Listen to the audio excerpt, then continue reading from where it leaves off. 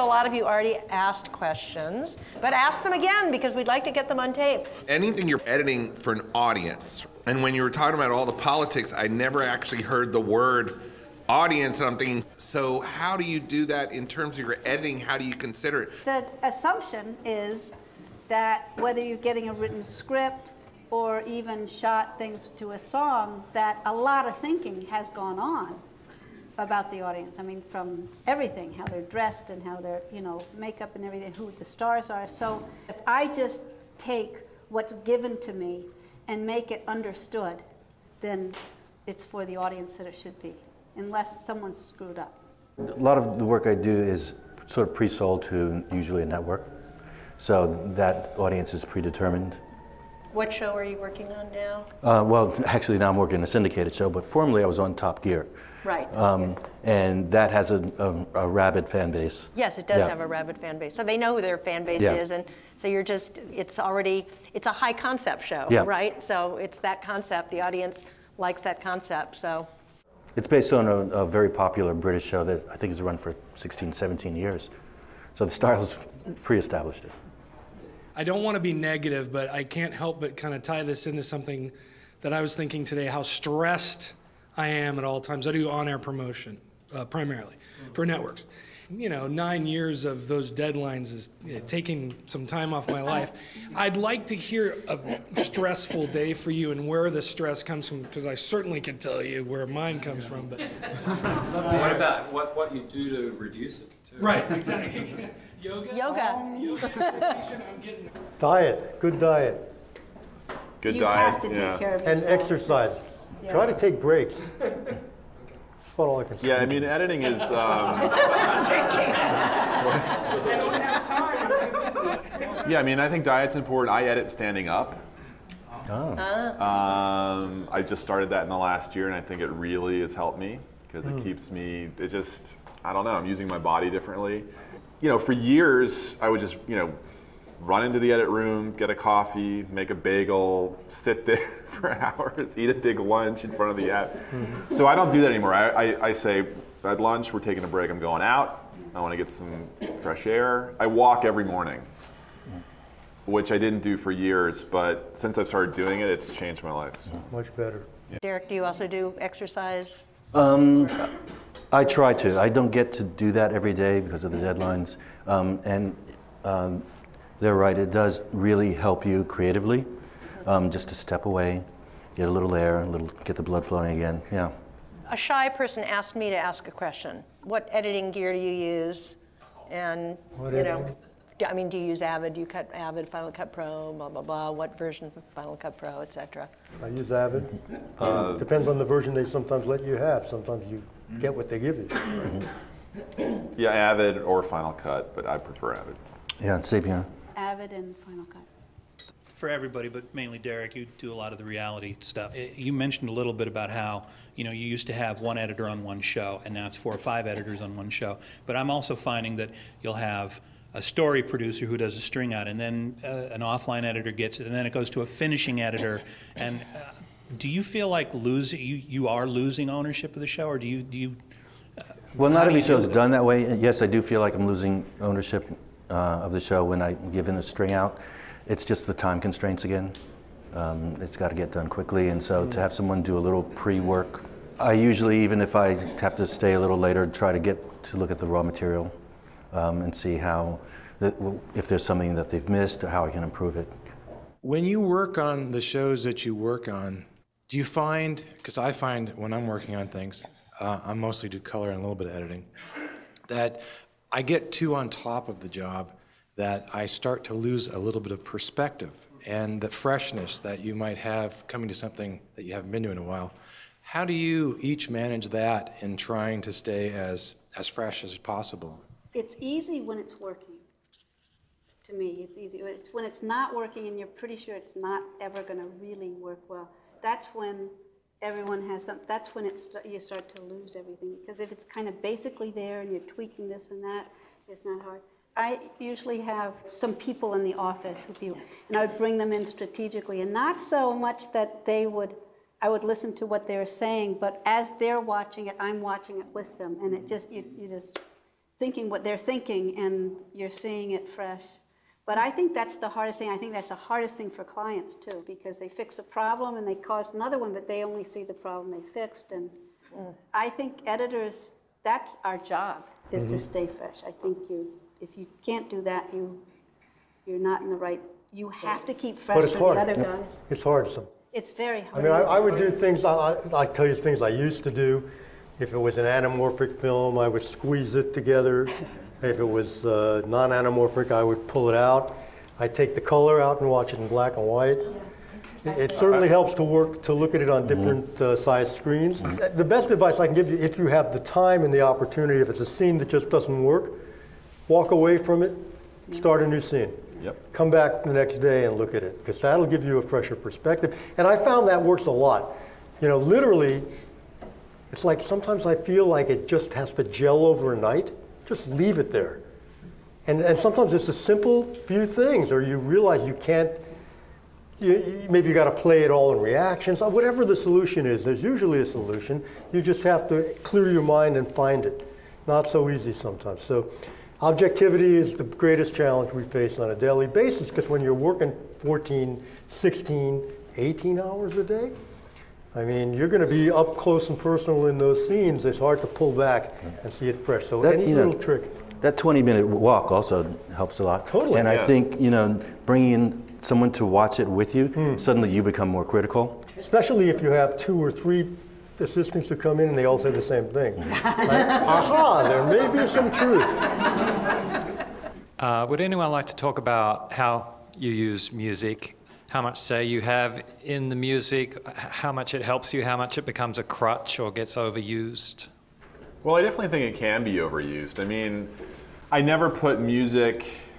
I know some editors like to cut with music. I never do. I think my first understanding of the scene, I just want to see it without anything. And I often think that if it can work without music, it's really going to work with the music. And that might also mean that you re-edit it once the music goes in, Right. But you really want to try to have an understanding of the material and the scene as it works. I often compare music to like sauce. If you're cooking a filet mignon, you want to make sure that that steak is great before you put anything on it, And if you're going to ladle on, some other ketchup or béarnaise sauce or whatever it is, it's going to change the flavor of what it is, but the underlying meat has really got to be cooked to perfection, So I don't want to overuse music, and I think people have a tendency to it's a crutch. They use music to sell the cut or the emotion or the thing that's not working in the scene.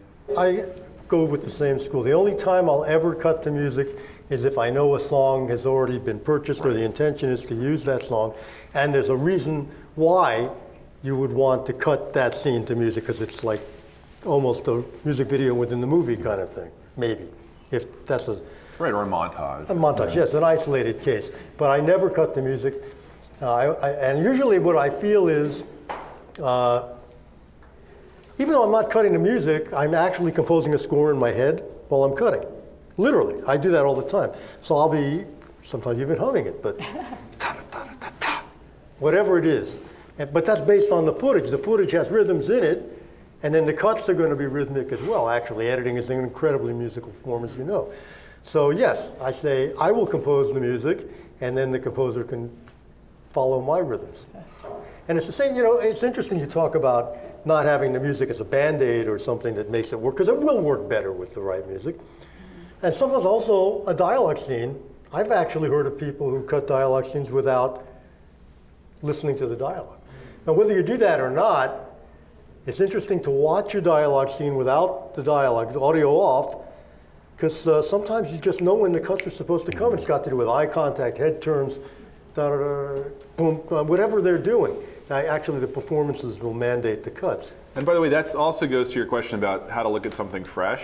Like once I cut something, I'll watch it silent, and see whether it works for me or what different interpretation I get just from watching it without any dialogue. And so that's one trick.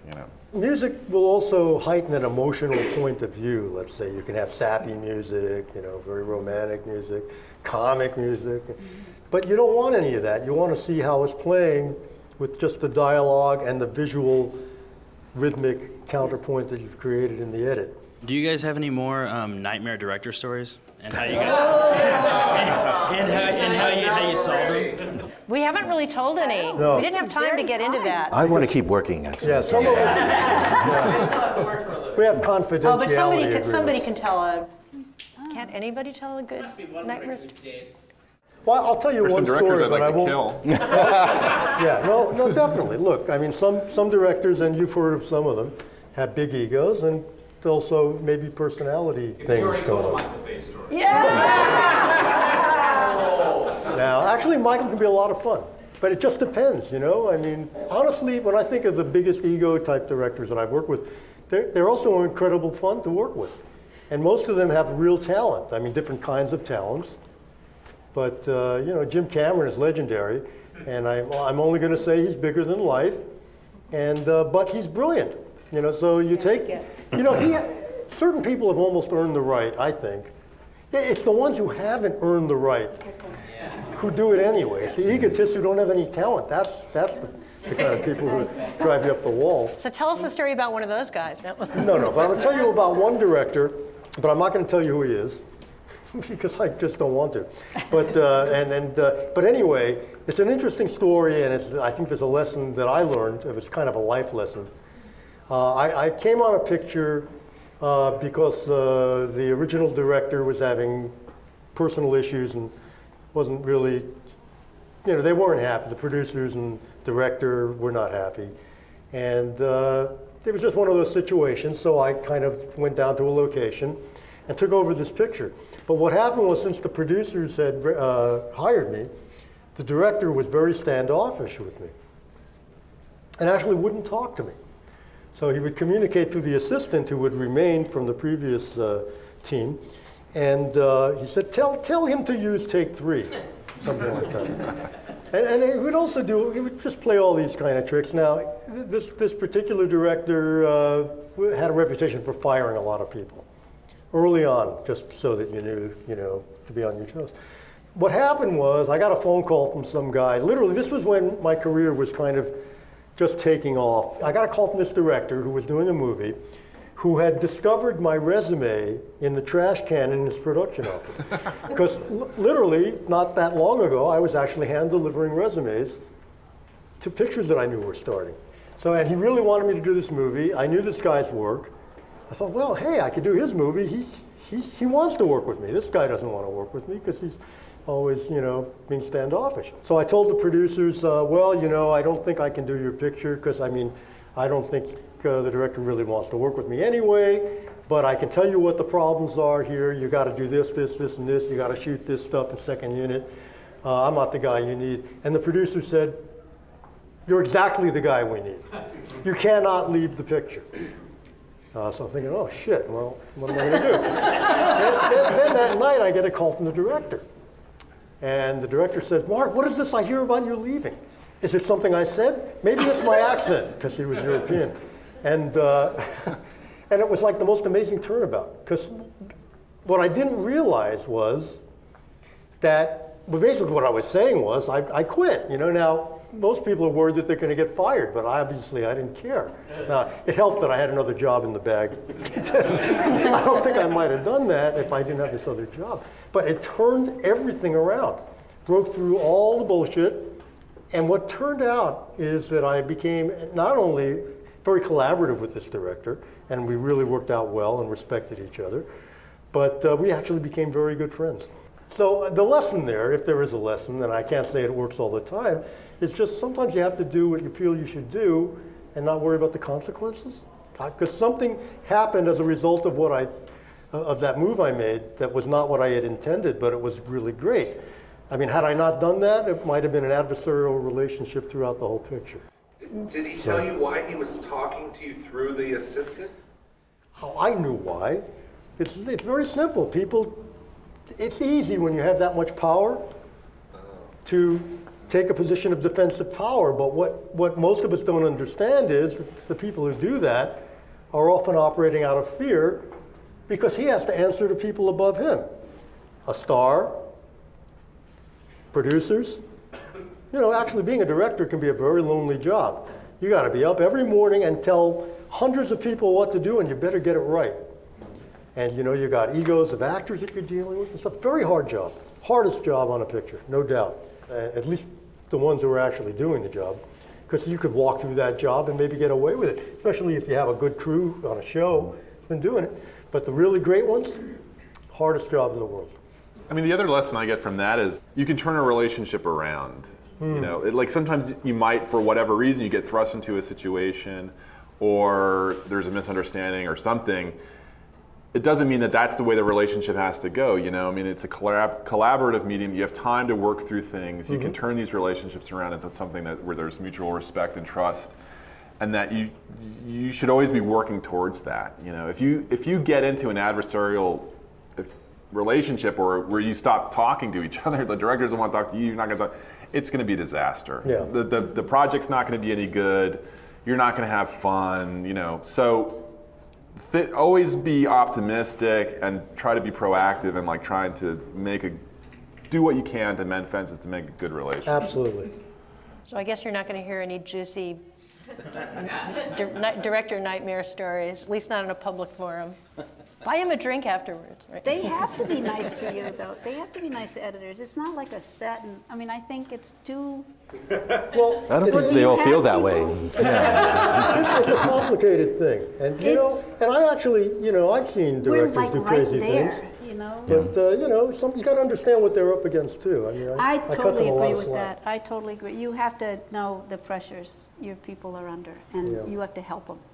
You know, you have to let them know that you're on their side, and even though you know their problems, they know your problems, but you're going to talk about what you're going to do.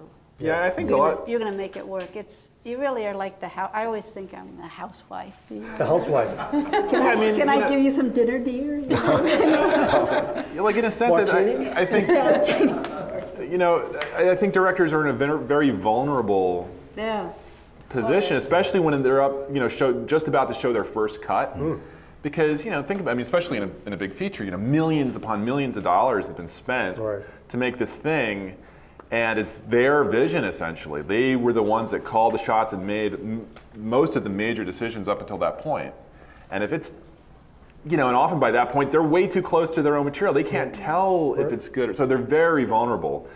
And I think that can cause them sometimes to act, that fear, right, can cause them to like act in crazy ways and do things, and you have to have that. You have to know that as an editor and know how to calm them down and to reassure them and to be their, you know, sort of confidant. Yeah. Yeah. Very important. Interpersonally, the job is really. I mean, it really boils down to personal relationship in many ways. It seems to me when I work with people that are what I would call old school, that came from that discipline, linear tape, news, promo, whatever, you know, they know what they want, they know how to get it. And I was wondering how, if you guys, with that feel, that experience that you got from that, how that helps you cut to the chase, so to speak. Well, let me just say one thing, because I had the good fortune to work in film. I did a lot of work in film. I cut a whole bunch of movies on film before I switched over. But even when I started, we were already using revolutionary editing techniques that previous generations didn't have. For example, we had Mylar splicing tape. If you don't know what happened before that, then you won't understand what a revolution this was. Because for the first time when that came out, and I think it must have been in the mid-50s, you could make a cut, and if you didn't like it, oh God, I better put a few more frames on the tail, or whatever, you could do that. You couldn't do that before that because they were using cement splices, and when you cut the work print, you would lose that frame that you made the splice on because you'd have to have enough material for the cement splice to hold. So, you know, once you cut that out, you couldn't put it back. You could put a black frame in. So what happened was, and if you go backwards in editing technology evolution, you know, before people had editing machines, they would hold the film up to the light, and like 1, 2, 3, and they could see like a hand was moving. They'd cut it there. They'd use scissors, and I guess they would paper clip the cuts together, and then at the end of the day, the assistant would take them and cement splice that reel. So essentially, what were you doing? You were cutting in your head. Think about that. That's, yeah. The final cut, Pre-visualized. more often than not, because most of the time when the editors that I knew who did this was their first primary type of editing, who would just never look at the cuts, but would paperclip them together. This even in the tape, when the tape came in, a lot of these editors still wouldn't look at the cuts until the whole reel was spliced. Then they'd run it in the Moviola and maybe make a few adjustments, and that was it. Yeah. So luckily I got to assist somebody who was cutting like that. I thought, well, Jesus Christ, I've got to try that. So I did it. And I did a whole reel without looking at the cuts, and it's amazing. Yeah. I made a few adjustments, it was done. Now, the thing is, when that's all well and good, but back in those days, they also weren't shooting like 8 cameras with different camera speeds and all that stuff. But the point is, we had a kind of an objectivity. It was a built-in objectivity of editing because you couldn't look at it backwards and forwards. Once you were able to start looking at your cuts and evaluate it, my God, do I need to add a couple more frames? What about the teacup? It was in the right hand there, and now it's in the left hand, the cigarette. The actor who jumps across the room from one take to another. I mean, all those things that you got to deal with. That's enough of that. But I'm just saying objectivity has changed. There were a lot of film editors that would come apply to work at a post house I was working at, and the post house always assumed the film editor was disadvantaged, that he was overwhelmed by the choices. And I'm saying, no, I came from film editing, and we cut the things literally. It's so much easier to punch buttons. I think that the trip is that random access computer editing is a great tool set. It's obviously a much more advanced tool set than anything that preceded it, but it's a tool set. You still have the same kinds of decisions to make: storytelling, performance issues, pacing, meaning, subtext. Remember subtext? I mean, it's the hidden meanings that make things better than good, but great or better. So it's the same. And if anything, you can now manipulate it so much faster that when you're on a roll, I call being on a roll is like when the editing is just flowing. You can't even cut fast enough to keep up with your brain. That's not intellectual anyway, but your instinctual editing flow. See what I'm saying? So, but that's all internal, and it's how you relate to that machine. It's an extension of you, and that's the beauty. The extension of you now gives you much more power. I'm very glad I cut film because you do pre-visualize a lot more. You make a commitment. I mean, I didn't realize until I was doing tape and digital how little I changed things. But suddenly when it was easy to do, I went, God, I never did this. But it's not always good. I mean, there's 2 parts of the process, which is making the commitment, but also allowing that time of free flow, and you have to go back and forth. And sometimes when it's too much free flow, I think you get a little lost. So I love film editing. Yeah, I don't have as many years as you guys, but thanks. When I started assisting, I assisted an editor who paperclipped stuff, and I would splice it for him at the end of the day. It was on a Moviola, and that was 1994, and it was the first and last time I ever had that experience. And I was blown away because I had already been cutting on the ad. I'm like, how the hell do you? And this guy had worked. Yeah, I mean, he had done years and years of television and stuff, and he just could do it. Yeah. And the cuts worked. More than like film editing, what I realized, it was kind of like slow editing, where there was a lot of thinking, a lot of thought before the decisions were made. Careful. It was very careful. Mindful. And mindful. It was kind of a slower process, and it was very much a process of pre-visualization, which is really important because that ability to pre-visualize, it's like a muscle. The more you exercise that muscle, the better you're going to be at making choices and editing. That visualization muscle is really, really important, and you got to take the time to exercise it, even though we have these really fast tools. And I wonder if that pre-visualization helps you with when you just got a green screen and a guy, you have to fill all that stuff in yourself. If that helps you with looking for performance as opposed to. Well, you have to have a good imagination for that. Yeah. But pre-visualization helps if you know the material and you know the context and you know the intent of the elements that were shot. And very often we actually have real previs that we generate, but that's a whole other thing that's part of editing now, which is pre-editing before you shoot. Think about that. Right, yeah, that's real. Which is cool. I mean, you know, there's an exercise that I do, like when I read a script, I'm actually reading it and sort of, I see it, you know, I kind of cut it in my head. I'm like, I kind of know, and I don't know what material I'm going to get. I have no idea how it's going to be covered, it's close-ups, what the camera moves are going to be, but I'm making already choices in my head and of how I think it should look like, you know?